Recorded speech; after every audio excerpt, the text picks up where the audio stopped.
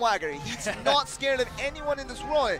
Doesn't matter if it's his first time participating in Season 1 of Blade & Soul Korea, but he's gonna go up against the OG of Duggan Kang, literally to test him on his own game. Go up against the mirror match of KFM here. Alright.